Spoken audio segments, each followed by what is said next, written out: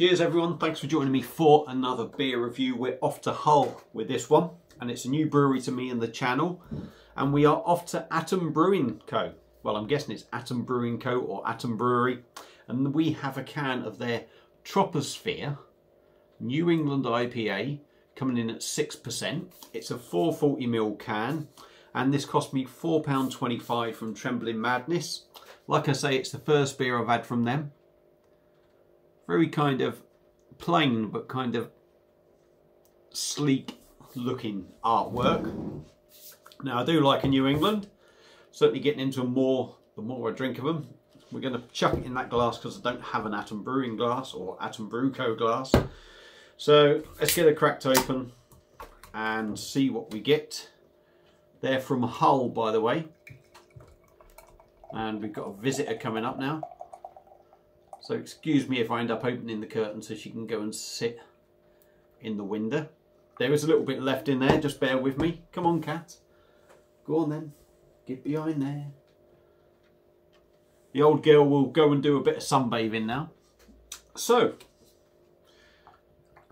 there is still a little bit left in there, but beer in a glass as we see it now.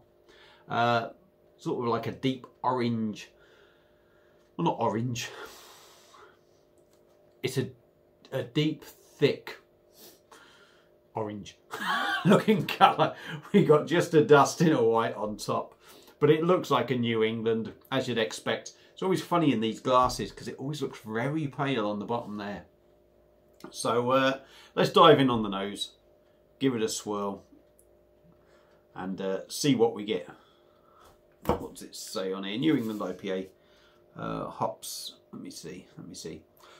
Water, malted wort barley, wheat, oats, hops and yeast. Doesn't say anything about the hops on there, not by the looks of it. So let's dive in on the nose, have a sniff. A little bit muted, if I'm totally honest. Hoppy and tropical is the big thing really there for me. Let's try and get the rest in. We'll stick with hoppy and tropical on the nose and see what we get. £4.25, like I say, from Trembling Madness. Now, if it's decent, when you compare some of the craft beer that you get in the supermarkets now, yeah, it used to be that you'd get a belter for £3, and then it would be a belter for £3.50. Now, you're paying up to £4 for standard sort of craft beer in supermarkets. So if this is decent at £4.25, it's looking like it's a way to go, just to go online and buy a decent one. Anyway, let's give it a taste. Cheers.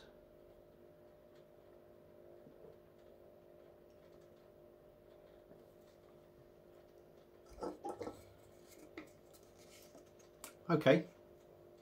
Whether this glass is doing it any favours, I don't know, but I've not really had any issues with this glass before with beers.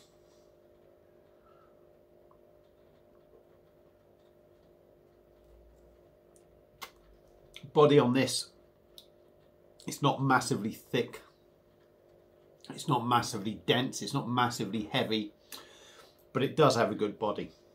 But it does feel a little bit, oh, it's the only downside to this bloody glass, I always spill it everywhere. There are bubbles in there, but it just feels a little bit dead and lifeless. It feels lost without a nice head on it.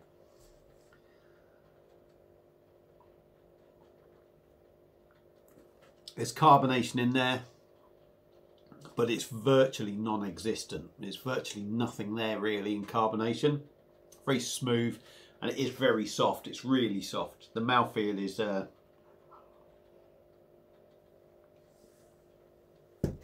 tell you how sort of soft it is.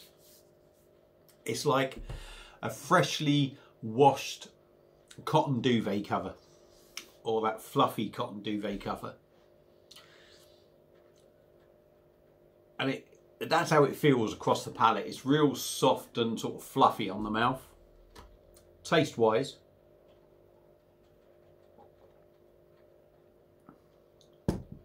first thing I'm hit with, a little bit of bitterness, gentle bitterness, and it is gentle.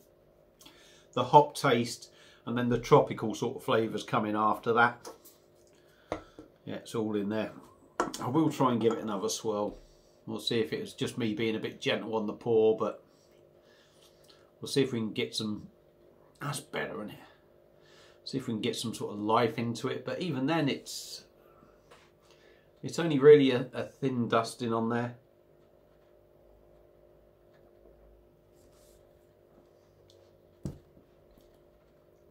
Hoppy, gentle bitterness. Tropical, juicy fruit bowl sort of taste. 6%. No inkling of it there. Literally just the bitterness that gives you some kind of inkling.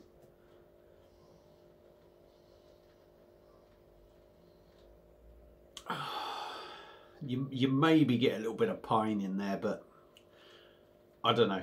I'm not sure you do. But, I mean, it's an enjoyable drop. You certainly can't say it's a bad beer. It's an enjoyable drop. Is it the best New England I've had? No. Is it the worst? Nowhere near. But it's not a bad drink. Would I dabble into them a bit more? Yeah. I would give them another go, because I don't think that's a bad beer. When you try so many beers, you have expectations of certain things. You expect them to be this, that and the other. And sometimes, you know, is that down to them brewing a bad beer or down to just your own expectations? I think on this occasion, maybe my expectations were a little bit high. I don't know. But it's not a bad beer. So, Atom Troposphere New England IPA coming in at 6%. Is it worth a go? Yeah, give it a go. It doesn't have to be a massively heavy body to be a decent beer. So, I wouldn't say ignore what I say, but just be aware it's maybe a bit lighter than some. But yeah, decent drop. Give it a go. If you've had it before, let me know what you think. Feel free to comment. Thank you all for watching, and I'll see you again soon on another one. Cheers.